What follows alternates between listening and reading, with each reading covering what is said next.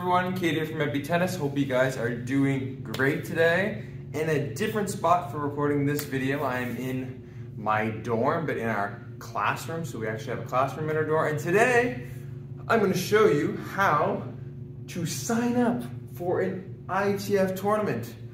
This is super exciting because a lot of people don't know how to do that. But why am I telling you guys this? Well, I have started to sign up for professional events.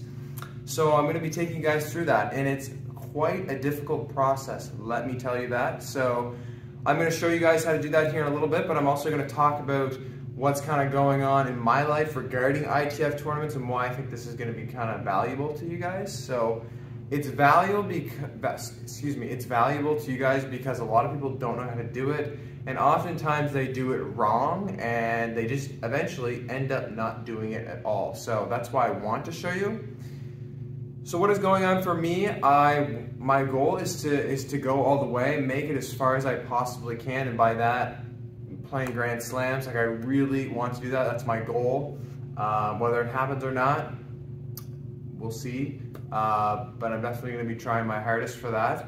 But the first step is to play in these low-tier pro events. So I did register for some this month. We are now in October. One has already passed. I was not able to get into it, and I'll explain about that later on why you can't get into certain events.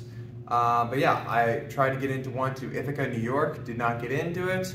Tried to get into another one in Ithaca, did not get into it, and now there's one that's coming up in Canada that I'm actually probably going to be able to play doubles in, which is super exciting. It's a M25 in Quebec City, so I'll leave school hopefully to go play in that.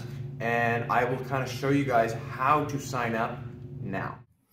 Alrighty everyone, here we go. Starting in Google, because this just means that you need to have a device to do this. So you can either use your phone or you can use your computer. I suggest using the computer because it's just easier to get around the websites and stuff that we're going to be going on. So first, I recommend going to the ITF website. So here you're going to be able to see where the tournament calendars, the ITF tours, results, rankings, all this news and media stuff if you're interested in that.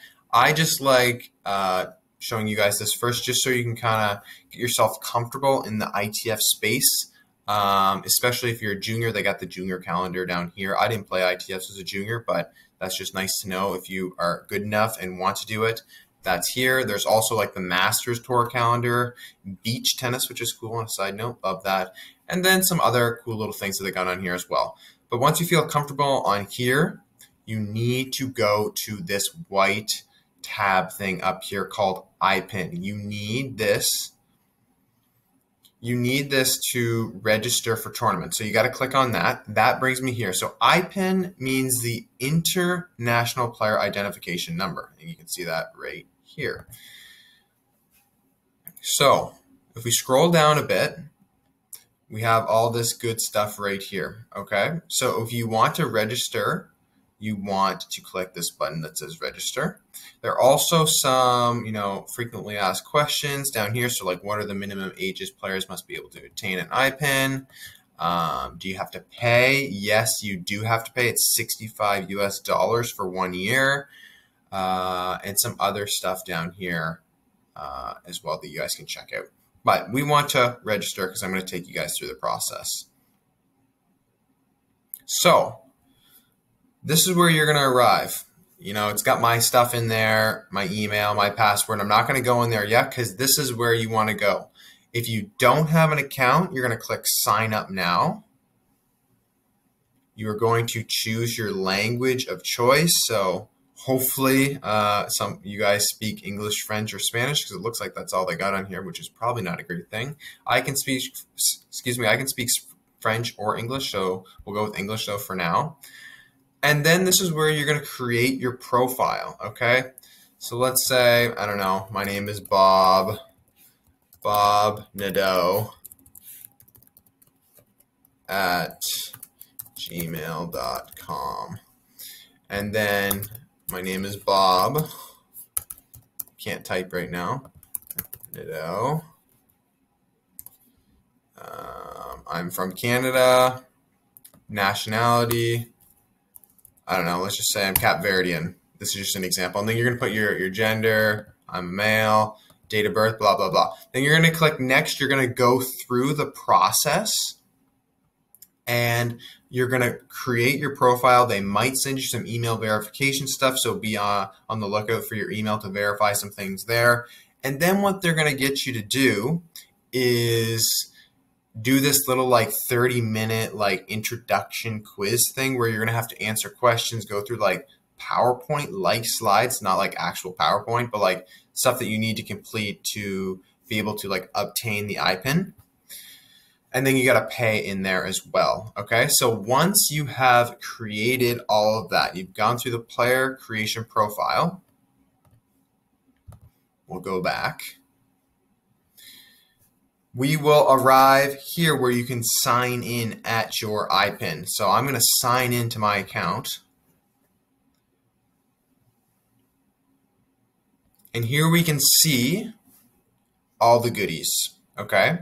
So it says, hi, Kate. If I go to my profile, I can click there, player dashboard, player calendar. We are in where we want to be to register for tournaments now. Okay. So if I want to register for a tournament, I will go to tournament calendar. So let's say I don't want to go to the N25 here. I don't want to go here. Let's keep going down. I want to go to this cool place, Sozopol. All right. Actually, that one's not going to let me. It's not going to let me enter. So that's a bad example. Let's go to Glasgow. If I want to go to this N25 in Great Britain, Glasgow, what I'm going to do is I'm going to enter. Oh, it won't let me enter. You cannot enter this tournament because the deadline is already passed. Okay, too bad. A bad example again. Let's go way down just to give an example. See, there's plenty of tournaments here. See how much I'm scrolling here, and we're only in November. That's one thing about ITFs. They are everywhere. This is a good one. Austin, Texas, M25. Hard court, outdoor, blah, blah, blah. I'm going to click this green button here to enter. I'm going to go in for singles. I can enter for singles and doubles, but let's just go for singles for now. I'm going to confirm it, and I have been entered into the tournament.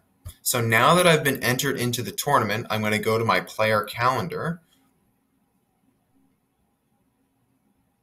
And sorry, player dashboard, I think. My bad, player dashboard. I'm going to scroll down and I see that the M25 Austin, Texas has been added. Okay, so this is some interesting stuff to keep in mind here. I'm going to go to the fact sheet. On the fact sheet here, there's some really good information. So like what the ball they're going to be using, where's the address, anybody you need to contact, the formats, the entry fees, you know, tax deducted stuff. Like I said, there's contact information here that's very important, travel guidelines, et cetera, et cetera, et cetera. So this is super important to look at if you are registering for a tournament. So I'm going to click back. So I can't go to the M25 in Austin, so I'm going to go to edit entries right here, and I'm going to withdraw. Okay, so this is how you withdraw. You go back to edit entries. I'm going to click the singles right here, and I'm going to go confirm. So now I've withdrawn from the M25 in Austin. It's really as simple as that. But actually, I want to talk about these two tournaments that are right here on my schedule. I briefly talked about these when I was doing, you know, the intro to the video. But this M15 down here in Ithaca, New York, was something that I wanted to do. But unfortunately, if I go to the entries, this is how the entries work. You click on the entries and you're able to see all of the people that are in the tournament. So before the deadline is closed, once the deadline closes, they come out with something called an acceptance list. And this is the acceptance list for the M15 in Ithaca. So they're only going to allow, I believe, a round of 32 is how they do it in M15s and M25s, okay? So they have these things called alternates, So these are all the people that aren't eligible for even the qualifying. So I unfortunately fell way down on this list. So many people wanted to get into this. I'm not even going to bother scrolling. See all these players? You might even recognize some of them. Oop. So if I go to Cade, trying to search my name, I'm 226 down the list, okay? And then there's so many more players. Scroll, scroll, scroll. Look at all these, okay? So there's 422 players that are alternates, okay? So if you're lucky, you can get into some of those tournaments. But if they're highly contested, then it's tough to get in them. And that's why it's tough to get into that Ithaca one. So I will not get into that one. However, there's this St. Augustine, which is in Quebec City in Canada, and I'm registered to play doubles in that. My singles, however, is 30. I'm 30 on the wait list, I call it sometimes. I'm 30 on the alternates, 30 something. Here I am right here. So actually, it's funny, I know a lot of names in here, which is cool, but since you guys might be thinking, like, why am I higher in this list compared to the Ithaca list? Because, you know, like Ithaca's M15, M25, there's more money in this one. It is because I have a Canadian national ranking. So it's very important that you have a high national ranking, because that is the that's the fourth priority. So if you have an ATP ranking, see right here, you are going to get big priority. If you have ATP PR, that's the next priority. Then ITF World Ranking, which you need to obtain by playing in ITFs and getting points, and then National Ranking. So right here. So as you guys can see, if I go down, Cade Nadeau has a ranking of 142 in Canada. So that's why I was able to get high in the Canadian one, okay? But I do not have an ATP rank, hopefully someday, but I don't have that. So that's why I'm not able to get on the acceptance list right away. I could get on the acceptance list right away if they didn't have many people that registered, or there wasn't very high ranked players such as, you know, like Liam Draxel, who's like 498 in the world, really good college player. Just an example, okay? So that is this tournament. So my plan is to play doubles. I plan to play doubles in this tournament with Jonathan Burling, who's also at this new team. You might have just saw his name there. He was the one right after me. So that is that, ladies and gentlemen. That is how you do it. All right, everyone, there you have it. I hope you enjoyed this video. Hopefully it clarified some questions. If you had questions regarding ITFs and how to sign up, this is super exciting for me, but also now super exciting for you guys, because if you guys want to, you now know how. So I hope you guys have a great day, and thank you for stopping by.